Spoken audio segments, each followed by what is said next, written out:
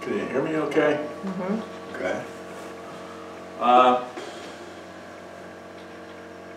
Just to start with an analogy that I'm pretty sure we've all heard, the idea of the way our lives kind of flow like water from at different stages of our day or our time. And, you know, we flow from a still pool to an active stream to maybe a stream where there's a whirlpool, and then we move on through. We're all like the water, but we take different forms, and we are aware of the different ways that we can perceive the same thing. It goes even as far as some Zen masters talking about the idea of the similarities between water and ice, and that we're the same, but the form changes, but underneath it all remains a consistent way of water. And the reason that I'm using that is just for a kind of an analogy for what, you know, most of us in this room were part of our retreat yesterday. And it was like every retreat I've ever had here or been a part of here. It really gives me a chance to kind of re-energize and, you know, do some things that I'm just not able to do in my daily meditation practice at home. It's different here when you make the conscious effort to drive up the road, come in, sit in that zendo, and embrace the still, quiet moments that are part of a retreat. And today, using the water analogy, I kind of feel like a whirlpool. You know, more so than in past retreats.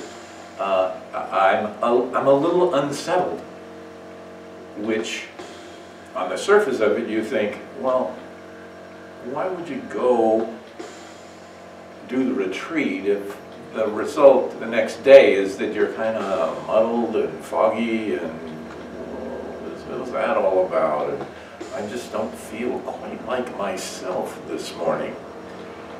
And I think that it's one of those things that you could really, if you look at meditation and you look at intensely focused sitting in stillness and quiet, much like the idea that if we didn't have the hamster wheel of samsara, we wouldn't really we wouldn't have enlightenment, we wouldn't have awakening, because there would be nothing to awaken to. You know, we would have this purified, perfect state that we think we want, and really, it's just one of those things that has another side to it that we need to be mindful of. And like I say, yesterday was a busy day. We did some very good work, I think, in the zendo. Tree came up, Terry, Tamhung was there, Roshi helped us along the way with conversations about our practice and what we were going through. So it was a wonderful sort of a group effort. And I was just struck by the stillness and quiet of it all, in a sense.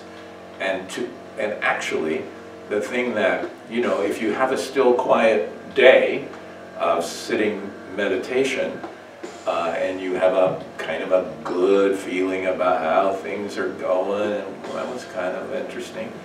Then, of course, all you need to do is wait around a little bit for something to happen. And after our day yesterday, Roshi took some time with a bhikkhuni, a Buddhist nun, who had some concerns about performing a memorial service for a couple that had not passed yet, but had to make some decisions about how they were going to do all that.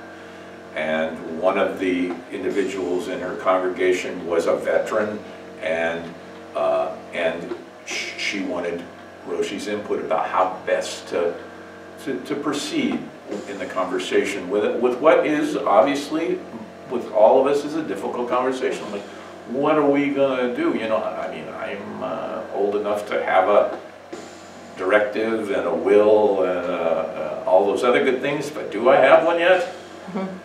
Okay. But I understand the importance of that.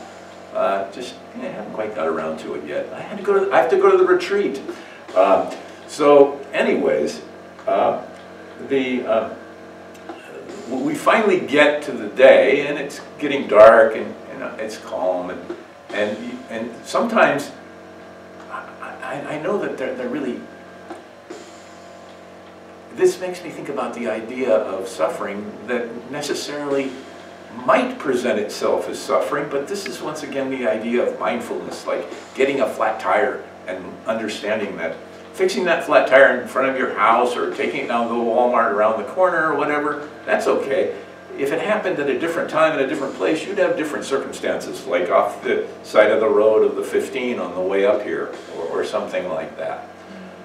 But my silence was broken by a phone call, well, not a phone call, a message, because at 5:30 I figured I'm off the clock, I'll go get the phone. I get the phone, I open the deal, there's a message. It's a message from my brother Tim.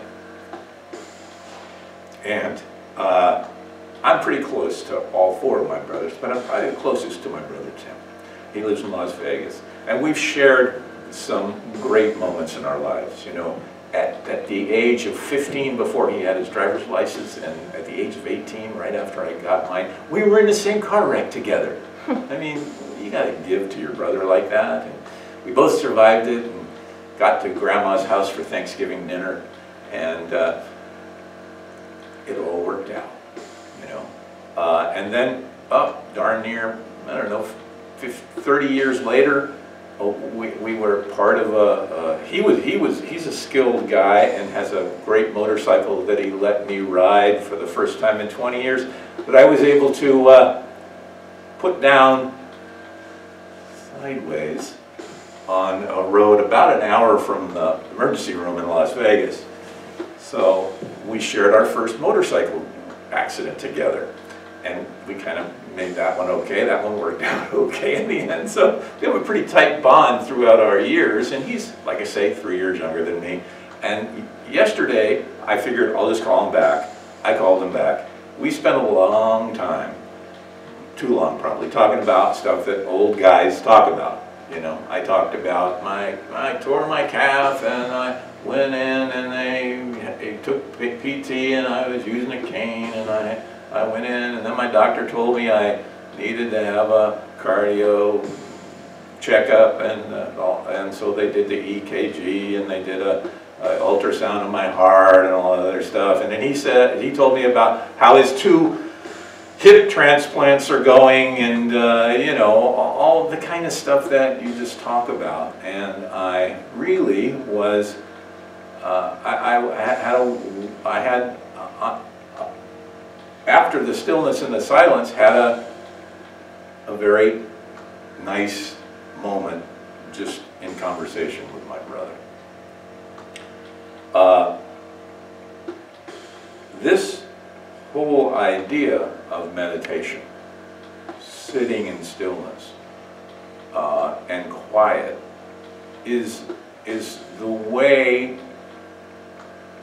in a daily practice, or even even if we don't have a daily practice, if we're able to catch a moment where we can pay attention, this helps us get into a quiet place where we can be more empathetic and compassionate with ourselves, and then move those feelings out into our brothers, our sisters, our mothers, our friends.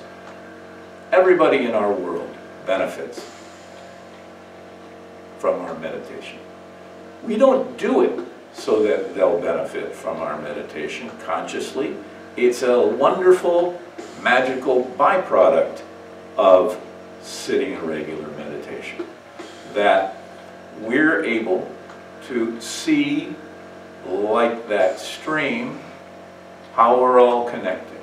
So we spend some time in the tranquil pool, looking out at a very still, calm scene of a pool of water, and then we're rushed back into our daily existence and these what we'd call life, actually,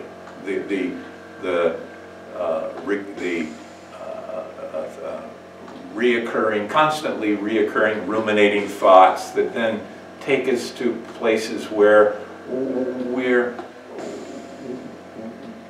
not mindful. We can't stop. We can't understand that I need to take a breath. I need a still moment. I need to just sit with this for just a second, just to see what it really is. And so to me, it's interesting that when you do a day or so of that, that the net result is this kind of disorientation, if you will, because we come to a natural state of dissatisfaction, of worrying about a situation at our home or with our kids or whatever, and our refuge is there. That's why we call them the three jewels: the Buddha, the Dharma, the Sangha. They're there for us if we remember about that we can take refuge in them and turn the light, as Dogen said, inside and uncover our Buddha nature. To see it, because it's there. It's always there. It's there in all of us all the time. But the things just get piled over that we can't really access it sometimes. And so hopefully we're able to see that happening and take the time that we need to become still, become quiet, and then mindfully, not trying to control anything, because that's the other thing that Buddhism, that's the other place Buddhism is different in the world, is it does talk about how we might suffer, how we might feel dissatisfied, but it admits two things: that we can't control that, and so to think that we can control it just really adds to the problem. But in and through meditation and contemplative thinking and compassion for others, we can get to that spot where we see our true nature. And it's not one of those starts here, stops here sorts of things. It's one thing that is, if you're a Buddhist, you have to kind of get used to the idea that you're going to be doing this for a while. And you know, if you look at how it can work, if you really dedicate yourself to the idea of a daily practice, it will help you greatly to be more aware of what it is that's kind of got you agitated now. So